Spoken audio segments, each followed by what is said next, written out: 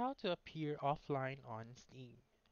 First is by opening your Steam app, or you may open your Chrome, your Mozilla Firefox, or any web browser that you want.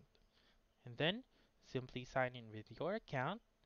And once you have signed in, make sure to click on Friends found on the upper left of the screen and make sure to click on either Invisible or Offline right here.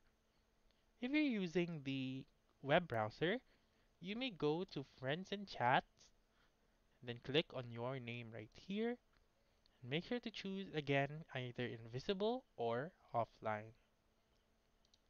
Okay, for a recap, go to Friends, choose Invisible or Offline, and then there you go.